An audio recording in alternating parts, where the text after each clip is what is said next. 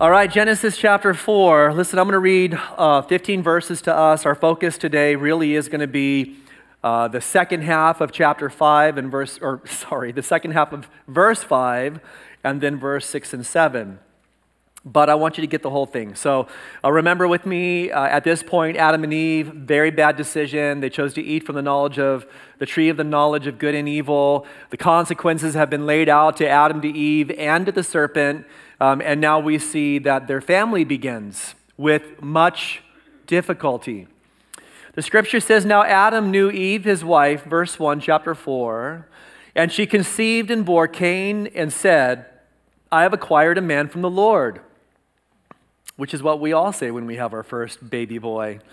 "Then she bore again, this time his brother Abel. Now Abel was a keeper of the sheep, but Cain was a tiller of the ground. And in the process of time it came to pass that Cain brought an offering of the fruit of the ground to the Lord. Abel also brought of the firstborn of his flock and of their fat. And the Lord respected Abel and his offering, but he did not respect Cain and his offering." Now, I just want to reference Hebrews chapter 11, verse 4. You can go there later on. And because there's a big question, why was it? They both brought something to God. One brought from the fruit of the ground, one brought from the fruit of the flock, and one was accepted and the others wasn't. Was it because it was a grain offering instead of an animal sacrifice? The book of Hebrews tells us that it was a matter of the heart, that Cain brought his without regard to faith, Abel brought his in faith. And so because Abel brought his offering to the Lord in faith, his was accepted. Now, it's possible that it was brought in faith because he was following the pattern that God had established for the atonement of sin, which was the slaying of an animal. You remember when Adam and Eve sinned and they were in the garden, they clothed themselves with fig leaves. That was insufficient, so God clothed them with tunics, which was the skin of an animal that had been sacrificed. So nevertheless, Abel's was accepted and Cain's was rejected. The Bible goes on to say, "And Cain was very angry, and his countenance fell." So there's an issue in his heart. "So the Lord said to Cain, 'Why are you angry, and why has your countenance fallen?'" Now we'll talk about this today. God knew full well what was going on in Cain's heart, but Cain did not, and he was tempted to ignore it. And God was drawing this issue out because it's not good for us to ignore what's happening in our hearts. He says, "If you do well, will you not be accepted? And if you do not do well, sin lies at the door." The very first time the word sin is used in the Bible. "And its desire is for you, but you should rule over it." Now Cain talked with Abel, his brother, and it came to pass when they were in the field that Cain rose up against Abel, his brother, and killed him. Now I just want to pause for a minute. Can you imagine this? Just put yourself in the position of Adam and Eve. You're in the glory and the beauty and the perfection of the Garden of Eden. You make the wrong decision, you choose to sin, and I think immediately, there was division in their relationship with God. There was evidence around them that creation itself was fallen. Physical death was entering into the process, and now here among their two boys, their two sons, immediately there is the result. There is the manifestation of the problem that they started in the first place. In the very first family, listen, this isn't just, I'm not minimizing these things. This isn't just gossip or lying or, a little bit of theft. All those things are bad, don't get me wrong. This is murder, among their first children. How horrifying this must have been for them. Then the Lord said to Cain, "Where is Abel, your brother?" He said, "I don't know. Am I my brother's keeper?" Just P.S., don't be sarcastic to God, okay? That's your take-home truth today. And he said, "What have you done? The voice of your brother's blood cries out to me from the ground. So now you are cursed from the earth, which has opened its mouth to receive your brother's blood from your hand. When you till the ground, it shall no longer yield its strength to you. A fugitive and a vagabond you shall be on the earth. And Cain said to the Lord, my punishment is greater than I can bear. Surely you've driven me out this day from the face of the ground. I shall be hidden from your face. I shall be a fugitive and a vagabond on the earth. And it will happen that anyone who finds me will kill me. And the Lord said to him, therefore, God is just so merciful.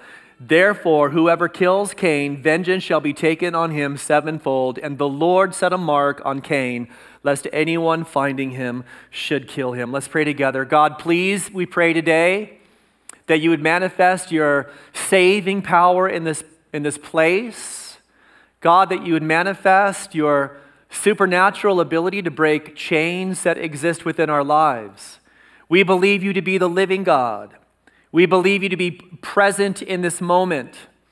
God, we believe you to be the only one who can meet the deep needs that exist within our hearts. And so, Father, I pray that we would find ourselves in a disposition of faith today, in a disposition of trust.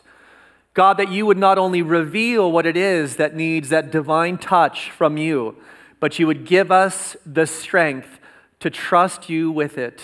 In Jesus' name, amen. You can have a seat. All right, well, you notice today that the title of the message is The Chain Breaker. And so I just want to say to you on the front side, this is really good news. Are you ready for some really good news? Have you had a whole bunch of bad news this week? Has it just been like one thing after another? Well, the good news is Jesus is the chain breaker, all right? There you have it. God bless you. Go in peace. I'm just kidding. We got a lot of work to do today. All right, he is the chain breaker. In fact, in the New Testament, there is a history of Jesus breaking physical chains in people's lives. I want to give you a couple of examples. You remember Jesus and his ministry to the man who was filled with legion of demons. Well, that man was totally out of control. He was bound with chains, and Jesus broke those chains in that man's life. I think about Peter as he had been preaching the gospel faithfully with the early church in the book of Acts, and there was that strong persecution against the apostles. You remember he was placed in prison. Herod had seen how it had pleased the multitude when he put James to death. Well, he thought he'd do the same thing with Peter. He placed him in prison. What happened?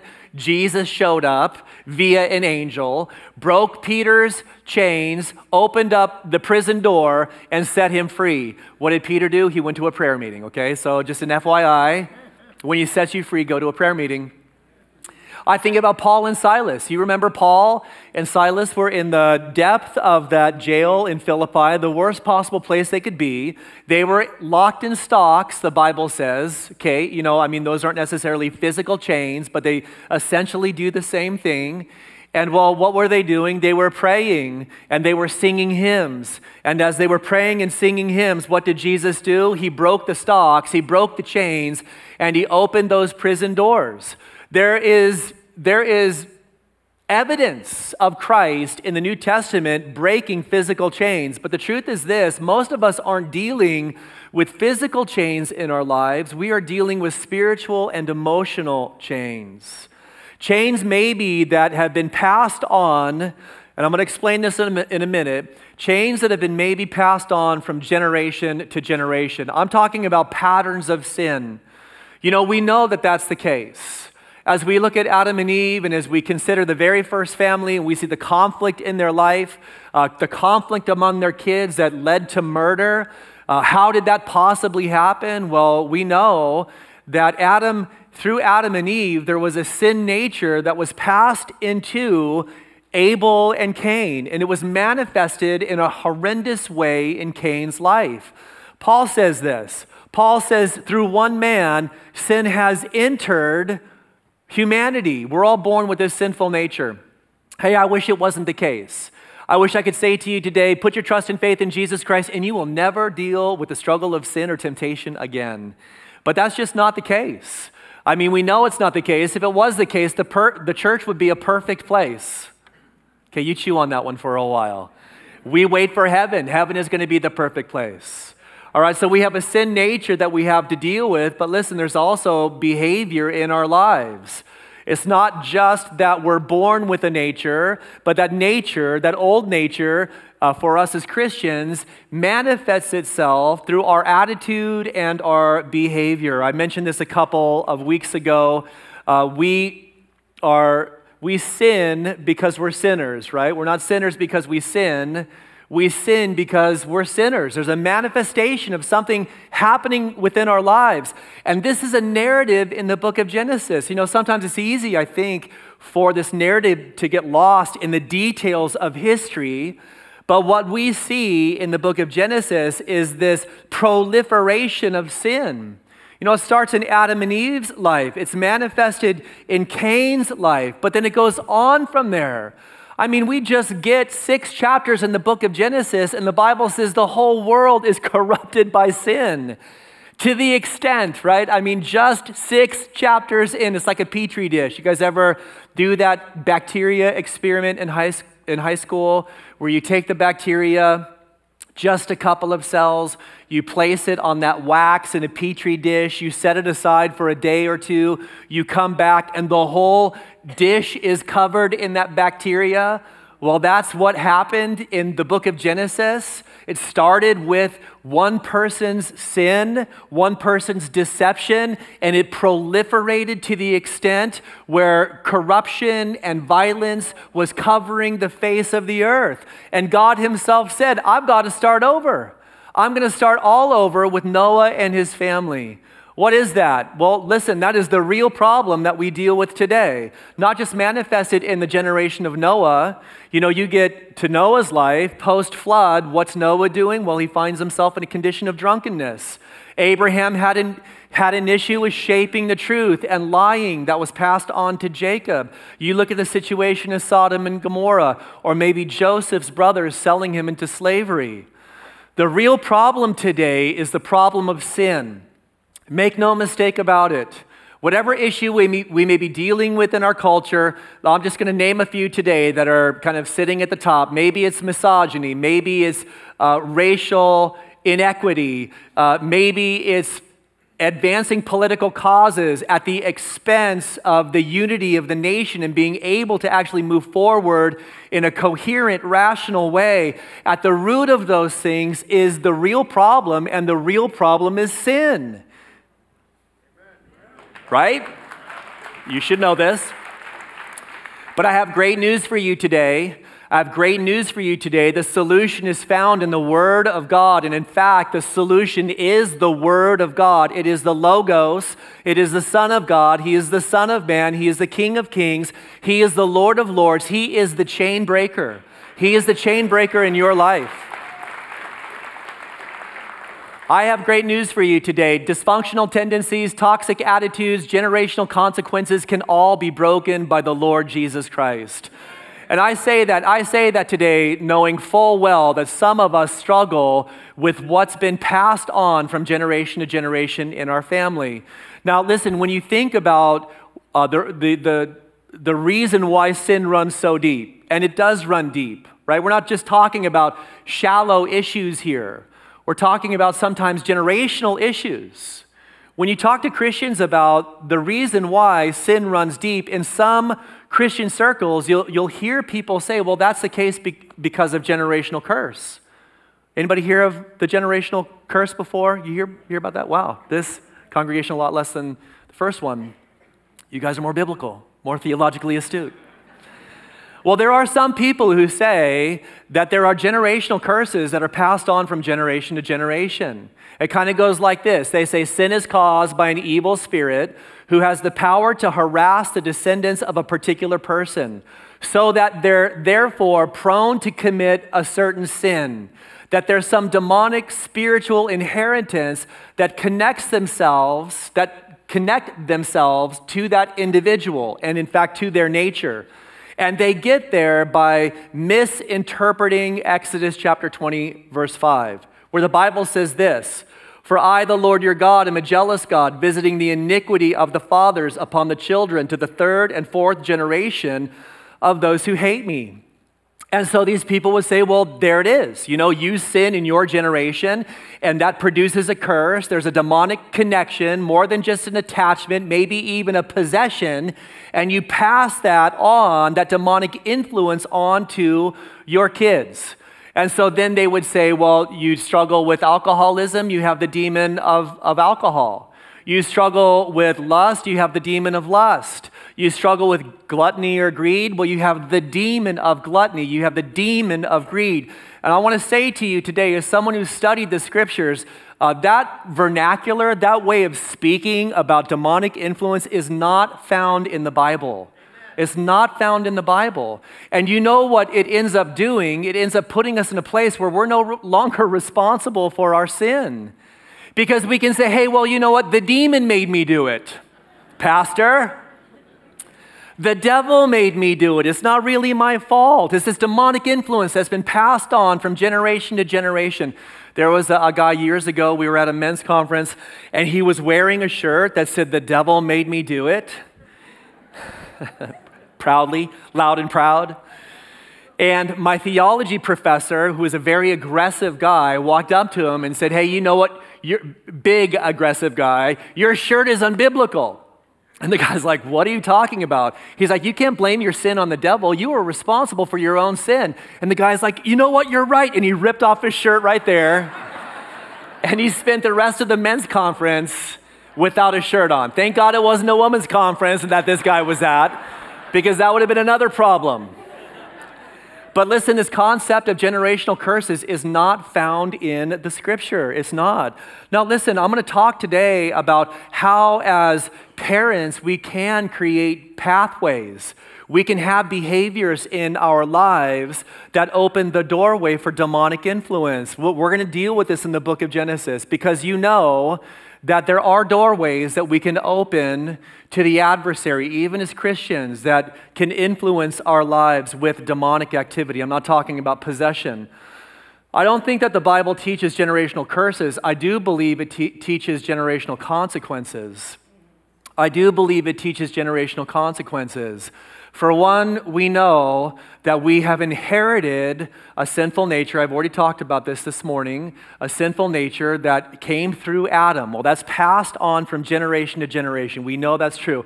We have a corrupt nature, right? We have an old nature. We have a fleshly nature. This is the way the Bible speaks of it. But in addition to that, sinful patterns of sin in a family. I'll get this straight, Patterns of sin in a family can be established and ingrained and therefore passed on from generation to generation. For instance, maybe it's drug abuse, maybe it's alcohol abuse, maybe it's abusive behavior, maybe it's a history of broken marriages, maybe it's living in spiritual poverty. There are behaviors, this is what I'm saying, there are behaviors that are manifested, that are tolerated, and sometimes even presented as a value. And when we influence our kids that way with those things, they can get in their mind that these things are either good or they're just behaviors that they're stuck with just to be repeated from generation to generation. And not only that, but oftentimes these types of behaviors are housed in a toxic atmosphere. Like in the family atmosphere, these types of ungodly, sinful behaviors can be housed or maintained by manipulative behavior, or a family atmosphere where people are driven by guilt, or sometimes an obsessive focus on negativity, right? I mean, this is what kind of protects, in a negative sense, these behaviors from perpetuating in a family. And then they're forged like a link in a chain over the course of time. And you know what? It can become so accustomed to us. We can just become so used, like we're marinating in this toxic atmosphere, this toxic family atmosphere, where this is just the way it is. And then over the course of time, pretty soon we find ourselves wearing these chains that we don't even recognize anymore. And it's not until there's a voice that speaks objectively to our hearts from the outside that there's even an awareness of these things existing within our lives.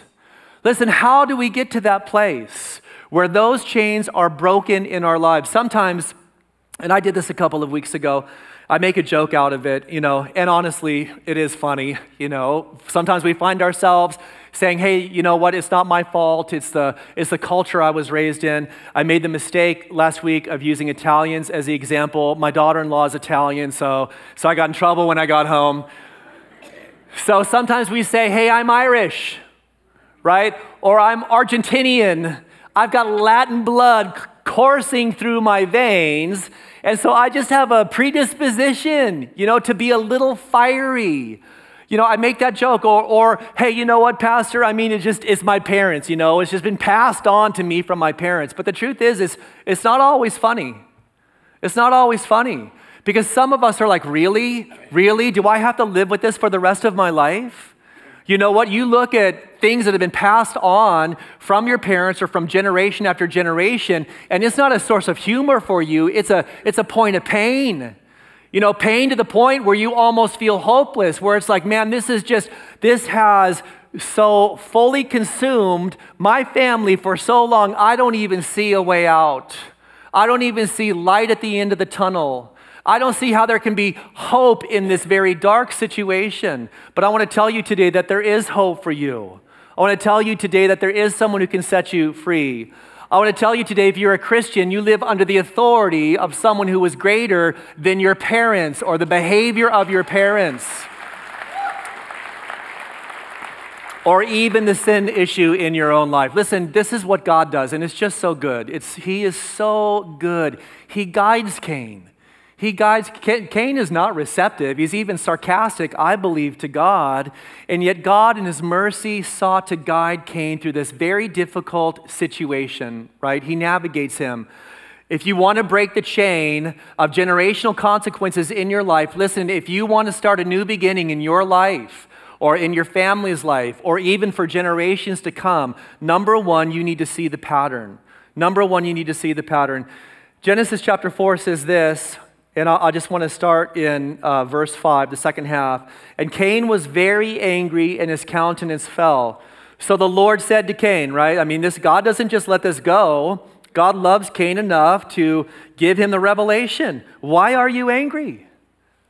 Cain, why are you angry, and why has your countenance fallen? Cain, you know what? There's something happening in your life that you don't see. Now listen, maybe Cain did see it. Maybe there was a tugging on Cain's heart by his conscience, but he was just resisting it. And so what did God do? God stepped in and he revealed something to Cain that Cain himself probably did not see. It is not easy in our lives to acknowledge that sin is lurking in our hearts. We don't want to admit that. We don't want to acknowledge it. Like I said, I wish it wasn't the case. I wish I could say to you, hey, put your trust and faith in Jesus today. You'll never be tempted again. You will live a perfectly happy, holy life, and you will never sin. I wish I could say that to you today. But you know what? The reality of that is not going to happen until you get to heaven. Dear God, bring heaven as quickly as possible, right? I mean, it's just, the old nature's a burden. It's a burden. This is why the Bible says, put off the old nature. This is why the Bible says, crucify the flesh. Galatians chapter 2, verse 20, Paul said it this way. He said, I've been crucified with Christ. It's no longer I who live, but Christ who lives in me. In other words, this life I'm living, I see that old nature. There's sin that's lurking within it. It is in the very heart of who I used to be. And how am I dealing with it? Well, I'm not going to deal with it by ignoring it. It's not going to be by being passive. I can't just sweep this issue under the rug.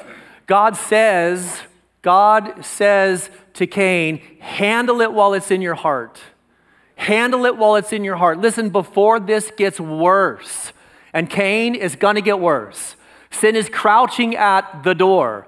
And before you go down the road of it manifesting itself in a way that you will forever regret, Cain, while it's in the midst of your heart, deal with it. Where does sin start? Where does it start? Is it the act of adultery? Is it the act of fornication? Is it right there in the midst of the divorce as conflict has not been resolved and you've come to an impasse and you're ready just to go down the road of divorce. No, it happened a long time ago when it was lurking in the heart, which is when God desires us to deal with it. And the truth is, like I said, sometimes we don't even see it ourselves. We need that objective revelation that only God can bring. Hey, this is why we're in the Bible every weekend, okay? I mean, I could spend 40 minutes talking about politics, but the truth is this: you've already heard 140 hours of it throughout the week, okay? You've already heard 140 hours of politics. And politics isn't going to change your life or transform you or make you more like Jesus Christ. And so we open up the book, all right, and we deal with the truth of God's word. That's what we do. And while we do that, this is what God does. He speaks to us. He identifies areas in our lives that we are probably blind to ourselves. God is good enough through the working of his Holy Spirit, because the Bible says that the Holy Spirit convicts of sin, of righteousness, and of judgment. Hey, if you can go to church week after week and it never hurt, you're probably going to the wrong church. It's got to hurt, right? No pain. That's just the truth. And God will speak to us and he'll identify those areas. Thank God that he does that objectively, but it's not only God, it's other people in our life. You know, the people who you spend the most time with should have the greatest voice in your life because they know you better than anybody else does, like your spouse. Your spouse should have the greatest voice in your life because he or she knows you, right? They know you behind the closed doors. They know you when the facade is not on. They know when you're not out playing the game, who you really are. And you know, it's in that relationship that oftentimes God brings the objective truth. Hey, babe, you know what? I just want to let you know that this area in your life probably really needs to be touched by the Lord. So instead of turning that dial off, instead of discounting what it is that your spouse says, your spouse should have the greatest opportunity of anybody in your life to speak truth to the heart. Now listen, spouse, when you do that, don't be belligerent. When you do it, don't be a nag, right? When you do it, don't be in the flesh. When you do it, when you're the one bringing the truth, don't just bring it because you want change to happen for your benefit. Do it because you want to see your spouse walk closer with the Lord. Yeah. So listen, it couldn't have been clearer to Cain. But listen, Cain was unwilling to change. There's two things today that I think of when I think about seeing the pattern. Number one, you have to want to see it. You have to want to see it. And number two, you have to want to change it. You have to have both those things operating simultaneously for the chain to be broken in your life. David, the psalmist of psalmists, the king of Israel, he said this in Psalm 139, verse 23, "Search me, O God, and know my heart. Try me and know my anxieties, and see if there's any wicked way in me." Number one, God, I want you to show me. God, I want to know. I want to know. I acknowledge, God, there's a blindness in my life oftentimes that I justify and I code over. I see my life with rose-colored lenses. God, I need you to speak. God, I need you to show me the truth. As uncomfortable as it may be, I want you to show me. And Father, when you do show me, this is my commitment. I'm going to make the change. You know, the word that you speak to me is going to fall on fertile soil. I'm not just going to be a hearer of the word. I'm going to be a doer as well. I want to be led in the way that's everlasting. I want to make the change that you identify in my life, those things that need to be changed. Let me give you an example of this morning. Some of us are just predisposed to be people of conflict. I mean, conflict follows us wherever we go. I mean, we're the person who is always creating the argument. We're always in the debate. We love to stir things up. If we look behind us, there's just a wake of dead bodies because we just regularly run people over. And we're really bad at conflict resolution. How many of you guys today would say that you're really good at resolving conflict in interpersonal relationships? Raise your hand. Let me see. All right. One. I'm counting today. Raise your hand high. Okay, be bold today. Be confident. All right, 1, 2, 3, 4, 5. You got to be confident. Don't just, there you go. 6, 7, 8, 9, 10, 11, 12, 13. Some of you are like, this is a process for you. You're like, yeah. And your spouse is like, no, don't even do it. 14, 15. Oh, check this whole section out over here. 16, 17, 18, 19. Hey, spirit-filled section right over here. Okay, we got a couple late people in the back. Right over here, Joe. Come on, bro. You're from New Jersey. You don't handle conflict well. I'm messing with you. Hey, listen, if you have conflict in your life, I'm going to give it to you, number one, right here. This is how you do it, okay? This is the solution to conflict in your family. Let's have it.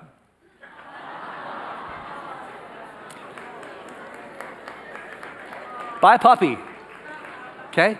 Because everybody loves a puppy. Look at you guys. I mean, you're the most manly man, and you're like, "Aww, can I hold her?" This, by the way, is our new puppy. Her name's Ruby. She's cute. And we got no conflict in our family. I'm just kidding. You know, sometimes I do think it's very rare for us to experience, it's very rare for us to grow up in a family that handles conflict well. The truth is this, some of us, we just aren't equipped with the tools. And we grow up being exposed to people who handle conflict in a way where it's like, hey, I'm just going to give that person the silent treatment, or maybe I'm going to be passive aggressive, or maybe I'm the person that's like a volcano ready to explode. And that's been the example that's been handed down to us that we've patterned ourselves after. I want to give you a couple of things this morning that I really do believe are amazing tools that will help you navigate conflict in your interpersonal relationships, okay? Here they are today. For real, here they are. Okay, now listen, all of this, the bookends on this are prayer. So above everything, listen, you got to pray, right? When you're in conflict, whether it's with your friends or church members or maybe in the workplace or with your spouse, with your kids, you got to be bathing the whole thing in prayer. Because before you even address the issue, your heart has to be right. And it's going to take just some time in prayer to get your heart right. Now, it can be a 10-second prayer. Like, God's got my heart right in 10 seconds. Maybe I've just got to get some space and really seek the face of God. I want to encourage you, by the way, we're going to go through this quick so you can take a picture of it. But maybe you just got to get some space and go away with the Lord and spend some time in prayer. But listen, when you're in the midst of conflict, when it's a difficult situation, maybe when there's been an offense, you need to, number one, handle it quickly. You need to, number one, handle it quickly. The more time you allow to transpire, the less likely you will be to address the issue.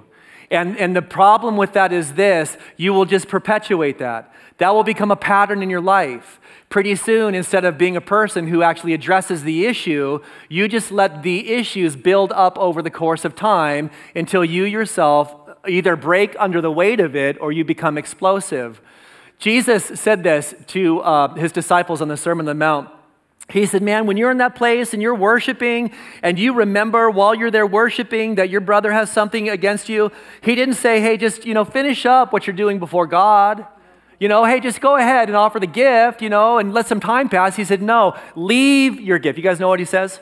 Leave your gift at the altar. Stop it. Go to your brother and be reconciled first, and then come back and offer the gift.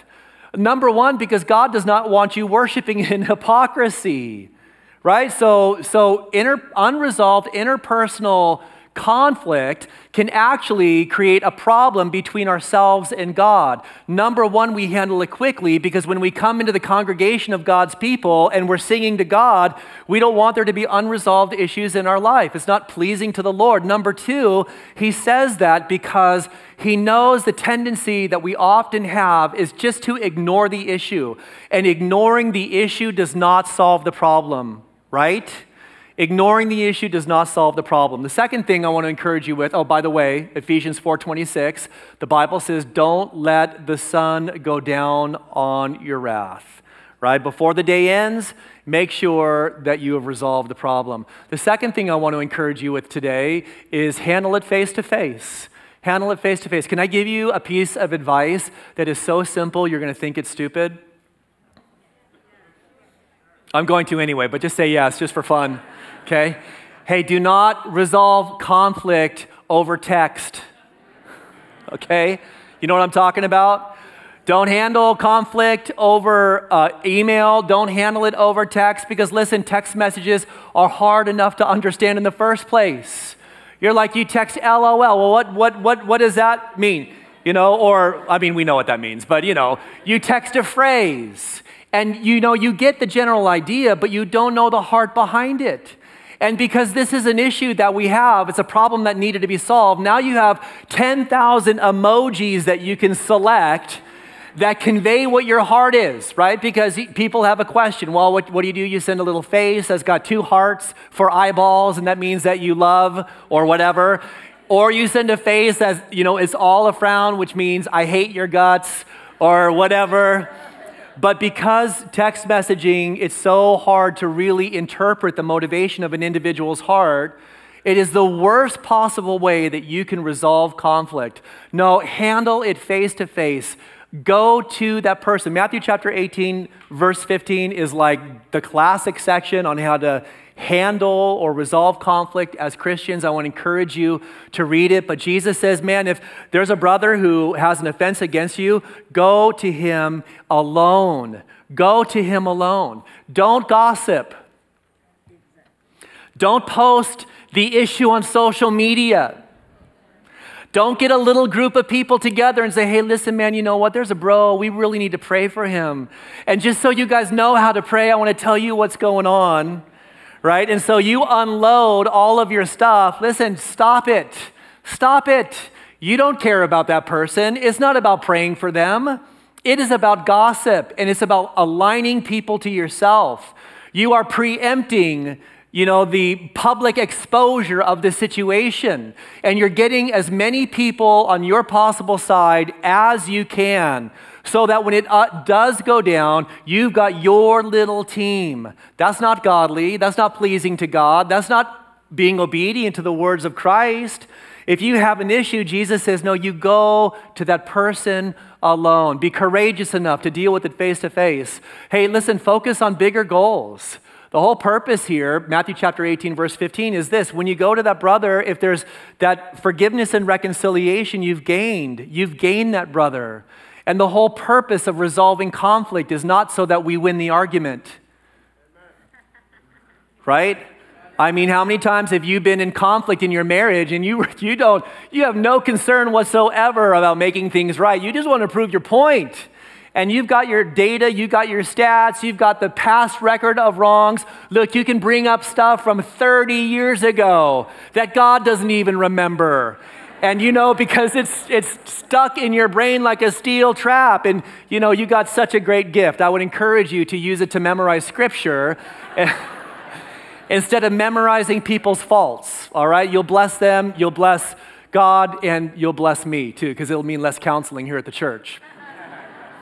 Focus on bigger goals. Like you go into the conflict with the target of achieving what God wants to achieve. Believe the best. Man, this is so good. 1 Corinthians chapter 13, verse 5 says, love thinks no evil. Love thinks no evil. Hey, don't assume that you know what's going on in someone else's heart. Don't just assume that. Don't put yourself in a position to know things that only God can know. You know how many times I've done this and gotten myself in trouble? You know, I'm not the most passive person in the world. And so, I know. I mean, there are times where I'm like, God, I know you said face to face, but I got so many issues, I don't want to deal with it. And God's like, no, you are going to deal with it. And you're going to deal with it in a way where you're thinking no evil of the individual. You're not assuming to know their motivation. I can't tell you how many times I've been, unfortunately, in the spot where I've seen behavior and activity, and I've thought, you know what, I know what's going on there, and I'm going to address this because I'm a pretty direct person, only to find out that I had completely misperceived the situation. Better to go into the conversation humble than to have to be humbled in the conversation, right? God knows. God knows. And so what do? We believe the best. We go in and we say something like this. Listen, I just want to tell you how I perceive this. I want to tell you what I see. And I want to admit right now, I could be, and I probably am, totally wrong. But this is how I see this situation rolling out. That's a humble heart that God will always honor. Listen, own your part. Matthew chapter 5, verse 24. Own your part. The truth is this: it takes two to tango. When we do marriage counseling, we don't just counsel the wife alone, or we don't just counsel the husband alone, because we know that there are always two sides to a story. We know that there are always two people that are contributing to a problem. And if you're in a place where it's like the other person is always the problem, let me tell you, you are probably the one who is the problem. We go into conflict resolution looking, right? We're looking for the revelation that comes from God to show us areas we ourselves may be at fault, because we don't want to perpetuate it. We don't want to be the one instigating it. We don't want the real issue to be that somebody else is triggered to respond in such a way. And I'm not saying they're not responsible for it, but they're triggered to respond such a way because we ourselves are in fact guilty. Be humble, own your part, explain, don't blame. Right? Don't go into it saying, hey, well, you're guilty of this and you're guilty of that. Be able to express coherently and clearly what the issue is, because the whole point is to solve the problem. And if you're just all full of emotion and anger, and you're just about blaming the other person, and you can't even explain what it is that the problem really is, you'll never be able to solve that problem. Be willing to learn. I've kind of mentioned this, just have that humble heart, that humble attitude that does want to learn from the Lord. And then the eighth thing is simply Matthew chapter 18, verse 16, get help.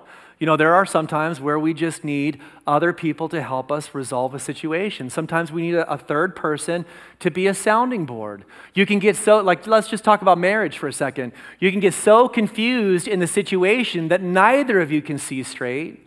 And so it's good to go to a pastor or to a leader and to express the issue, to open up the scripture, and to have them objectively guide you. The goal in resolving conflict is reconciling hearts, not winning the argument. The second thing is this, and this will go pretty quick. Remember that God is the God of now. The second thing is remember that God is the God of now. God was in, I love how merciful he is, because he knew what Cain was going to do. God was in Cain's life, helping him and seeking to guide him. It wasn't that Cain had a relationship with God through his parents, right? That's not how it works. He is the God of Abraham. He is the God of Isaac. He is the God of Jacob. Jacob did not have a relationship with God vicariously through his grandfather Abraham. God is the God of the living. God is the God of your present. God is involved in your life today. Listen, why is that so important? Because you need to be engaging God in a present way. Hey, maybe the issue for you is your past. It's past failure, or maybe you have deep wounds that have happened to you over the course of your life, or maybe you've been unable to overcome sin, so there's a history of temptation that you fail to respond to the right way over and over. Listen, maybe it's just your history. Maybe it's just your past. Your past is like a chain that is holding you back. I want to remind you that God is the God of your present. How do you handle your past? By experiencing God in your present. How do you deal with yesterday? By walking with God today. This is one of my go-to verses. Like if you ever come to me with an issue, most likely over the course of time, you'll get this verse, Isaiah 26, 3-4. You will keep him in perfect peace whose mind is stayed on you because he trusts in you. Now check this admonition, this exhortation out. Trust in the Lord forever, right? Not just a moment in your past, but from this point on and through the rest of your life. Make the decision. Choose to trust in God forever, for in Yah the Lord is everlasting strength. Look, when you look backwards, I don't know what it is that you deal with, but I know the one who is in your present, and I know he is the one who is able to help you. He is the one who can break the chains of the past. He is the one who can bring healing to your heart today. He is the one who can enable you to overcome those areas of sin and temptation that you consistently struggle with. The God of the present is able to move in your life today.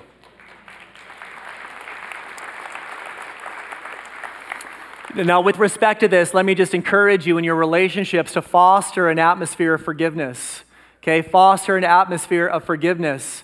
I think oftentimes it is unforgiveness that keeps us chained to the past.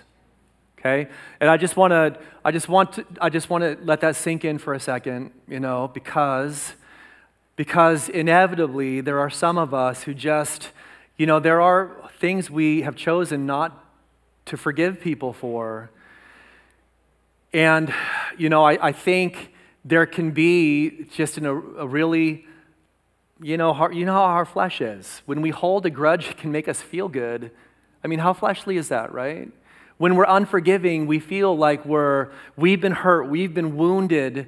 And so in a way, when we're unforgiving, we're wounding that person back while we're not even realizing that we're chaining ourselves to the past. Now, I don't know how you roll. I don't know what your family is like, but is it an atmosphere of grudge holding? Is it an atmosphere of bitterness? Is it an atmosphere of unforgiveness? I want you to listen to me today. Even the world knows that's not good. Even the world knows unforgiveness is not good. I was researching this in the Huffington Post. Even the Huffington Post knows that unforgiveness is not good. Let me read to you what they wrote about forgiveness. Forgiveness transforms anger and hurt into healing and peace, they said. Forgiveness can help you overcome feelings of depression, anxiety, and rage, as well as personal and relational conflicts. It is about making the conscious decision to let go of a grudge. That's the world.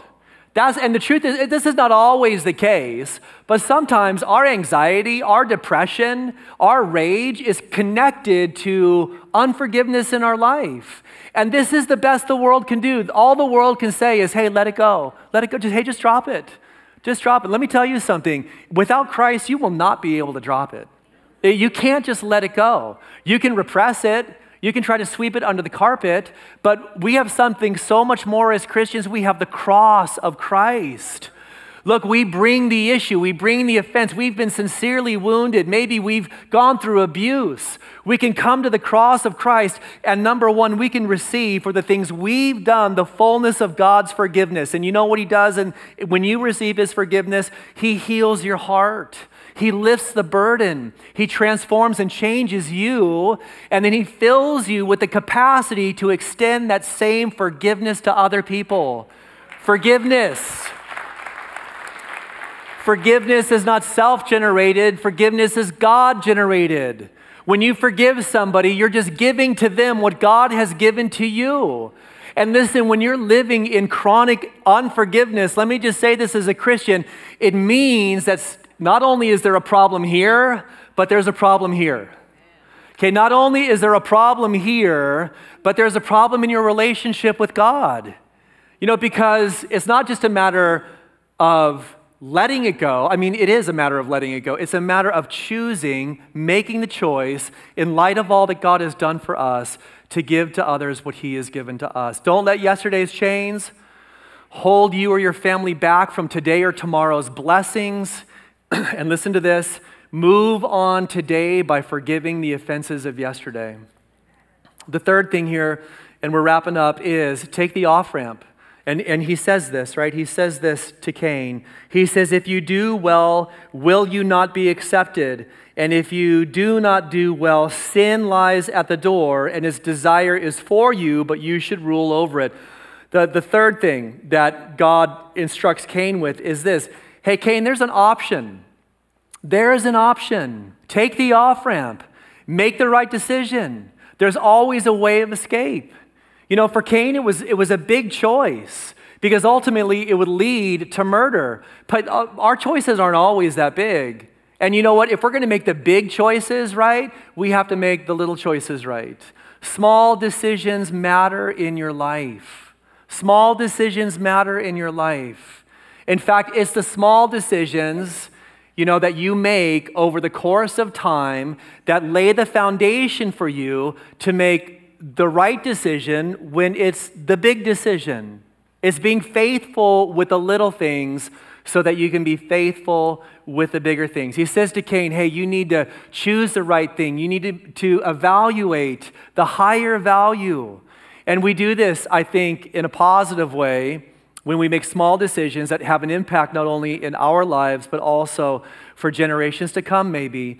Unhealthy generational patterns are broken by taking small steps of obedience over and over and over again. This is great news for us today. We can establish new patterns in our life. With God's strength, with God's help, there can be new patterns that we establish, not just for ourselves, but maybe even for generations to come. I'm not a neuroscientist, obviously, but there's something called neuroplasticity. Your brain has the ability to rewire itself. When there's trauma to a brain and it affects your mobility or maybe, your thinking, your brain can rewire the neurons to circumvent that area of trauma and to reconnect in a way where you can, over the course of time in therapy, have that mobility restored or have the capacity to think or to speak restored. And when you make small decisions in your life over and over and over again, I'm saying to you, it has a physiological effect even on your mind. There are spiritual implications. There are physical implications as well. The word he uses when he says rule over sin is very strong.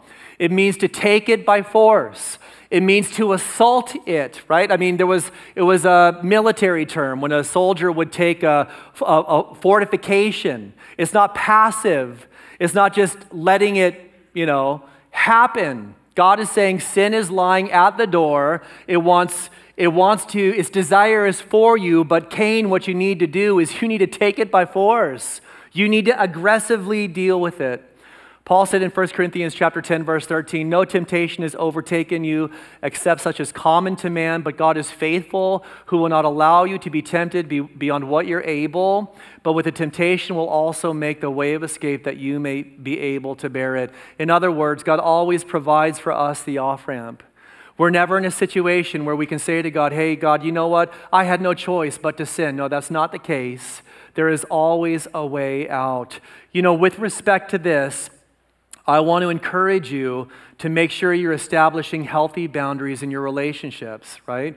Don't put yourself in a place where you are in an unhealthy, toxic relationship environment. You say, well, what does that look like?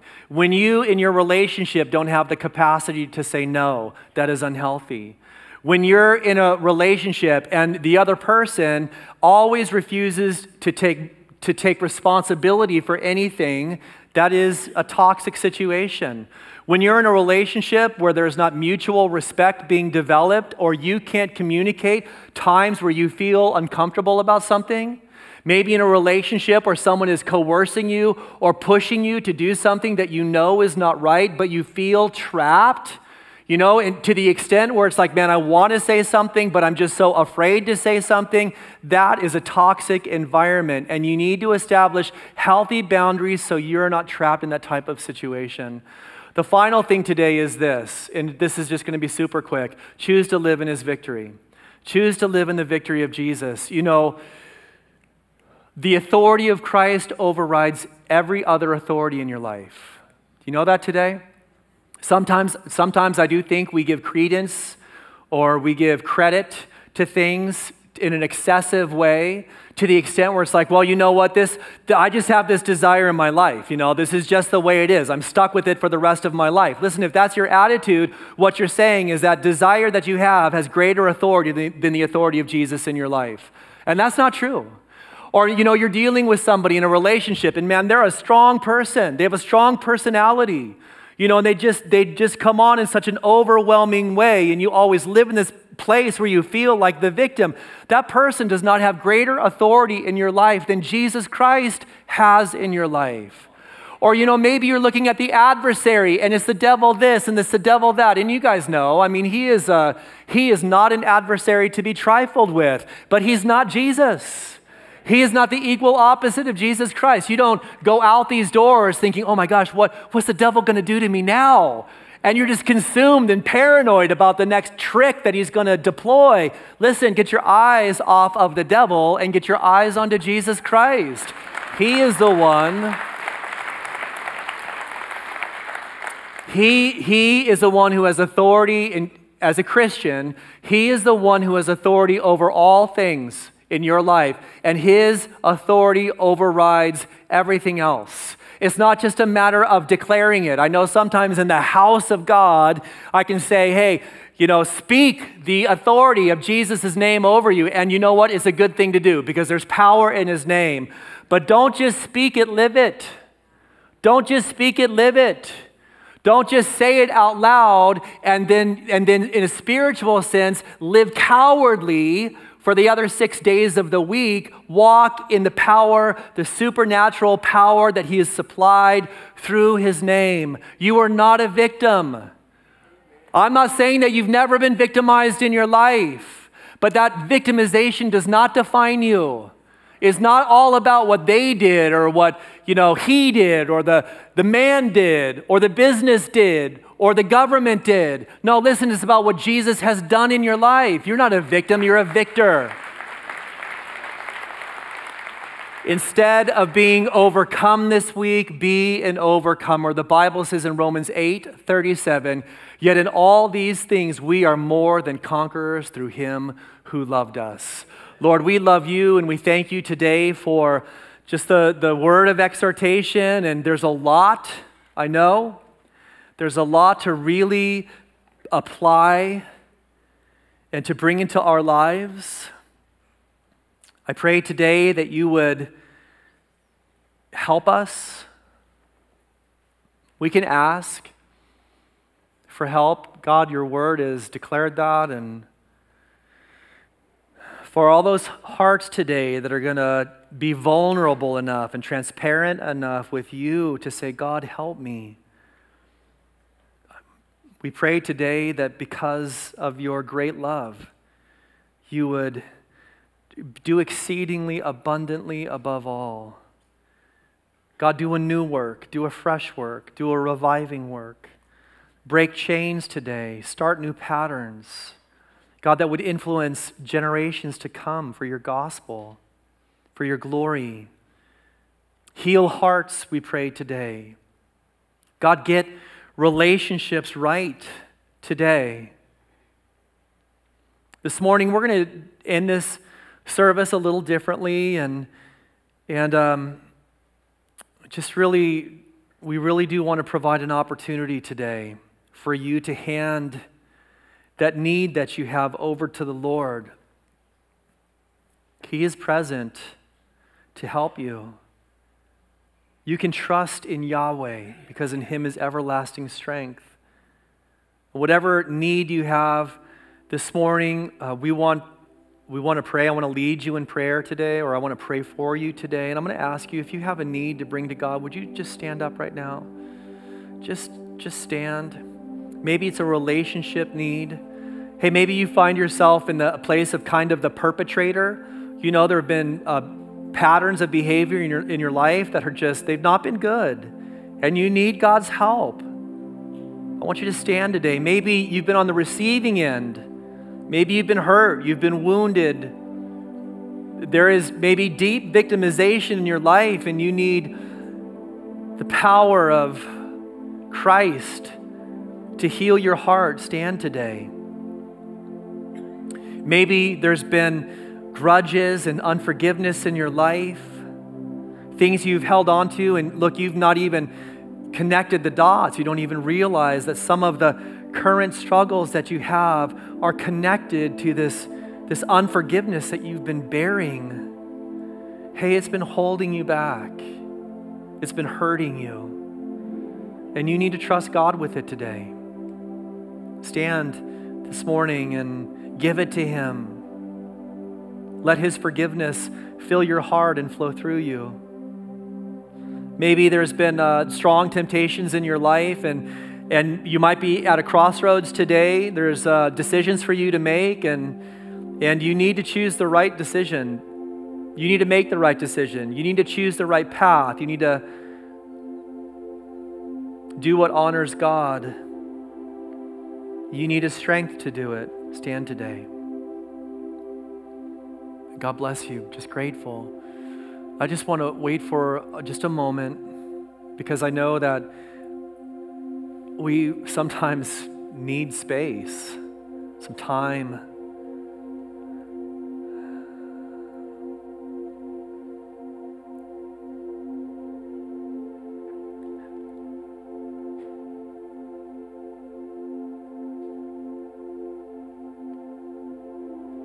You can stand today because He loves you.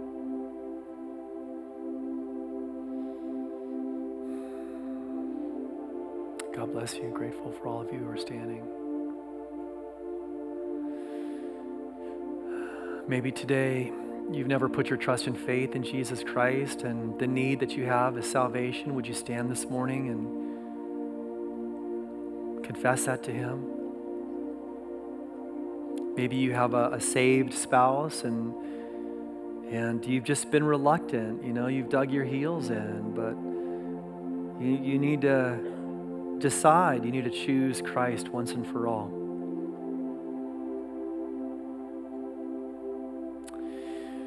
God bless you guys. Father, thank you. God, we bless your name. We're just so grateful for these open hearts. We know that this is what you're waiting for. God, you're waiting for us to hand the burden over to you, God, to give to you what we've been holding on to and maybe clinging with, we've been struggling with, we've been trying to fix ourselves. And God, thank you today that there are needs that are being lifted up to you. God, we do give you these needs today. We pray, God, that you would miraculously work in each of these lives. Father, you know exactly what is needed, and we pray that you would supply in great measure healing and forgiveness and hope. God, that you would restore joy. God, that there would be a work in relationships where there's been division. We pray that you would bring unity. God, where there's discouragement and Lord, maybe even depression, we pray that you would lift these souls, that the cloud would be parted and your light would shine. Father, we pray for a new work, not only in these lives, but God, in these families that are represented, that would have an impact to the third and to the fourth generation. We thank you, Father, that you are present with us today. We trust you with all of our hearts.